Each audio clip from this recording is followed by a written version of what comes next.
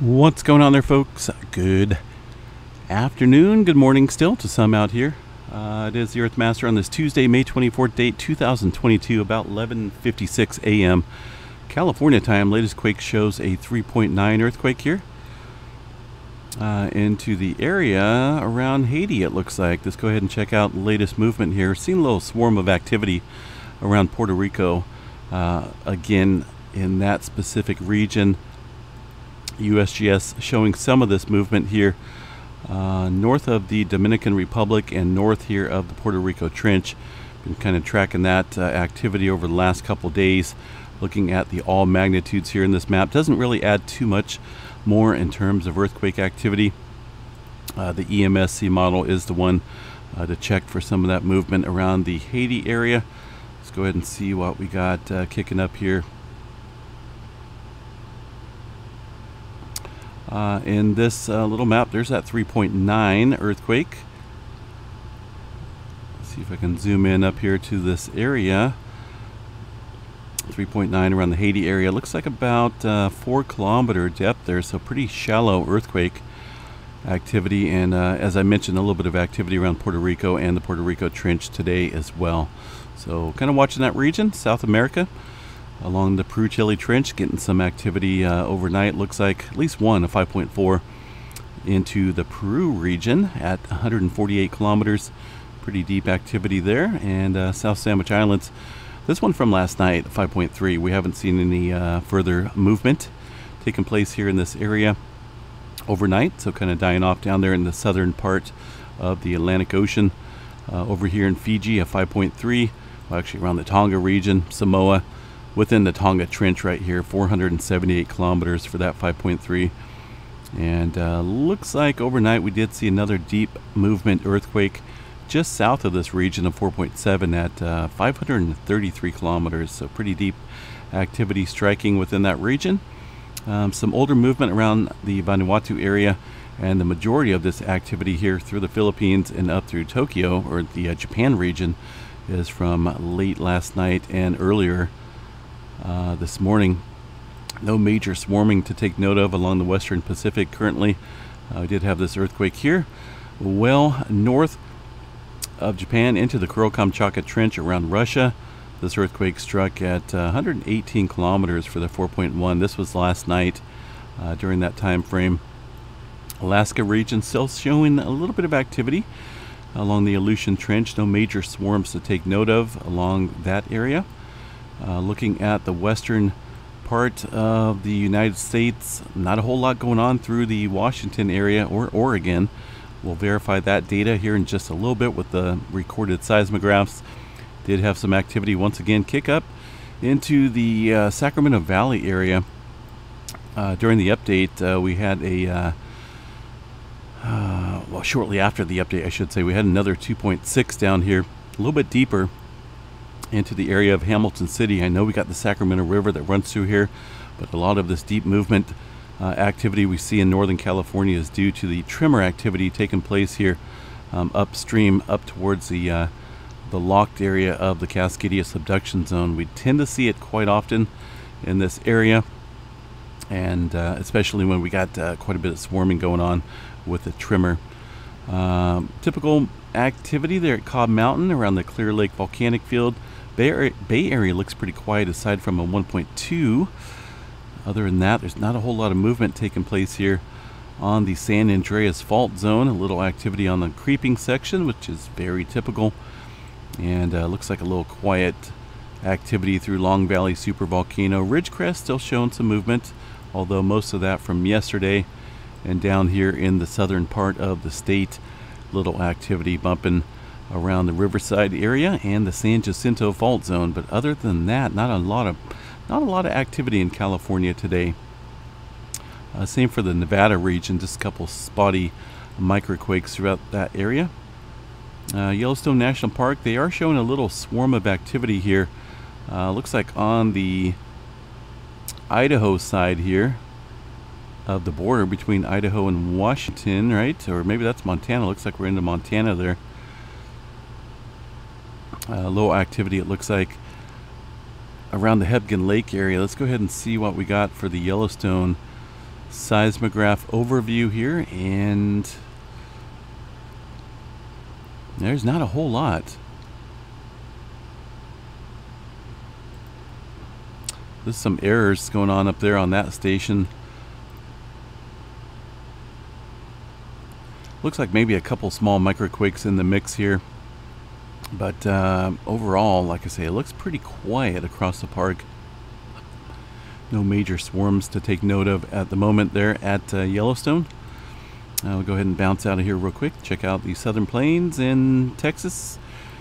Not a whole lot. One earthquake over here around the Arizona-New Mexico border. 2.9 near Franklin, Arizona. 16 kilometers. And some activity in western Texas once again. Oklahoma getting a couple small microquakes out there scattered about the state and the eastern part of the country, aside from this one earthquake here that struck overnight. It looks like a 2.6 in the Tennessee region at almost 20 kilometers. Pretty deep earthquake there in that region. Hawaii, no major changes to report at the volcanoes. Still showing some activity around Kilauea volcano and the southeastern flank area of the Big Island. As far as any updates go on the volcano there at Kilauea, we'll go ahead and check out the latest daily update from the HVO folks. Still sits at a alert level of watch, and the aviation code around the orange, or at the orange I should say. The summit eruption within the crater continued over the past 24 hours. All recent lava activity has been confined to the crater, and current data indicate that this scenario is likely to continue. No significant changes have been noted in the summit or the East Rift Zone, so still doing its thing out there. No major changes as noted here from the HVO folks. As far as the Alaskan Volcano Observatory, quite a few. This was actually put out yesterday here on the Great Sitkin volcano. Still sitting at watch in orange. Clouds obscured views of the volcano over the past day, but recent observations of elevated surface temperatures and lava flow advance over the past week suggests a lava effusion likely continues. No significant seismic activity was detected over the last day. It is possible that new explosive activity could occur with little or no warning, so still sitting at an orange and watch level.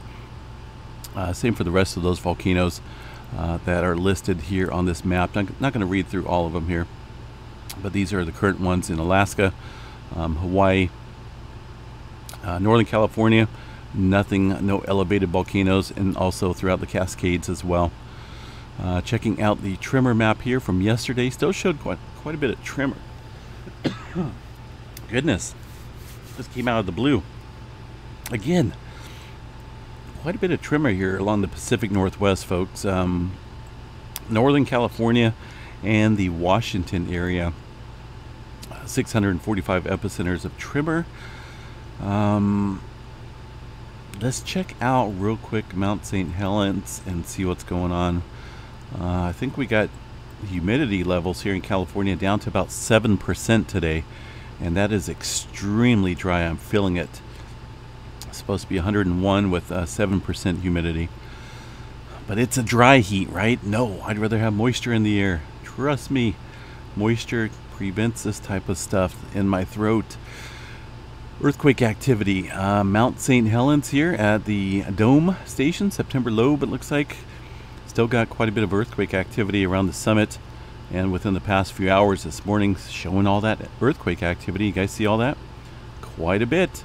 Still continuing to swarm there at Mount St. Helens with no reports of any earthquake activity at all since the 13th. It's like they've completely turned off any reporting. So 11 days now of no activity to report, but we see it. We see it clear as day on the seismographs.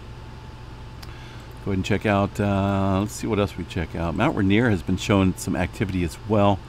We'll go over this one real quick and see if they're showing some movement as well in this area.